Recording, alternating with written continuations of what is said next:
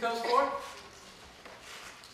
How do I respond to this question that I am so frequently asked? You know, do I play it off as a joke with, damn, I'm busted. They drugs. Do I make something up, or do I just tell the truth? Within this split second, I must decide what I want my relationship with this person to be like. And I like to think I'm a pretty funny person, but even I've gotten tired of saying that stupid drug line. Not that it's even very funny to begin with. So this leaves me with two options. I can tell people that it's my birth control, I'm a guy, or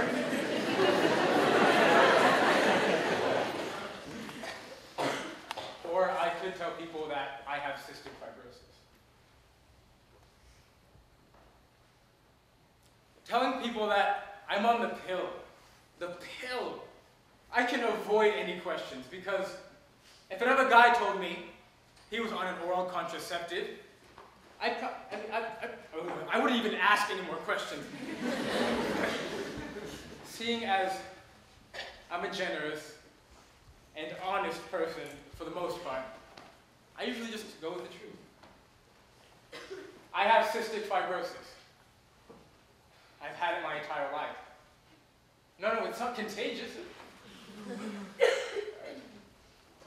This is usually the extent of the conversation, with the exception of a few inquisitive people. At this point, though, I sometimes notice a change in behavior. My jokes tend to be much funnier. I become instantly more liked, and you know, I can't say that I'm not flattered, but come on. Just because you can breathe a little better than I can, that doesn't make me like a charity case. Like you guys need something else to inflate your heads a little more. To be honest with you, I'd probably still kick your ass in a race. I've been blessed. My doctors detected it the day that I was born, and I've gotten outstanding treatment ever since. And my lung function is usually in the healthy range for a normal 19-year-old. But, you know, while I work hard every day to improve my lungs, I walk by smokers, as they trash theirs. Who do we feel bad for now? If the tables are turned. And while it all sounds glamorous, it is not all that easy living with cystic fibrosis. 2 hours of treatments a day don't do themselves. And no matter how many pills I take each day, 40.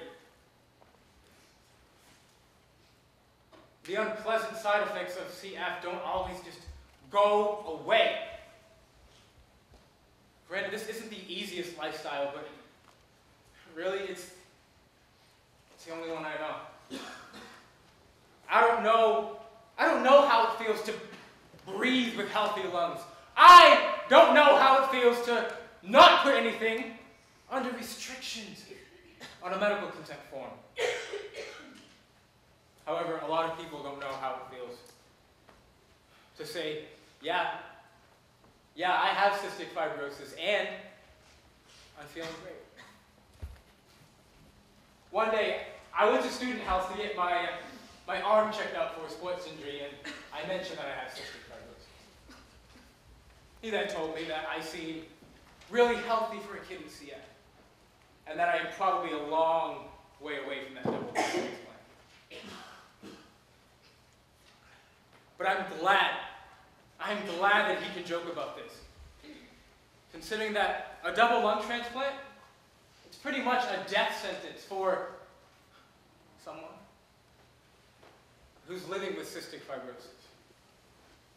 And although lung transplants are pretty common for CF patients, I know that I am not the common cystic fibrosis patient. Because I've been testing boundaries my whole life.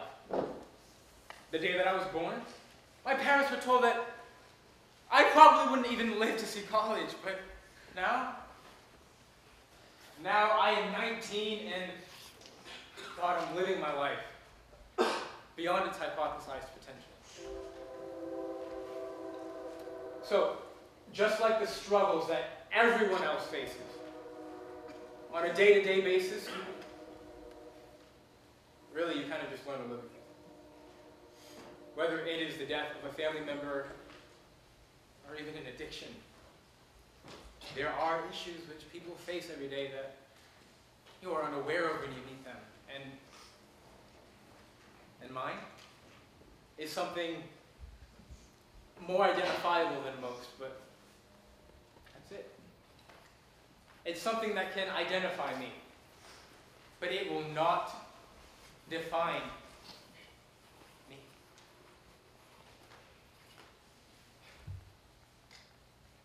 So about those pills. It's weird that you said something, because I don't even notice them anymore.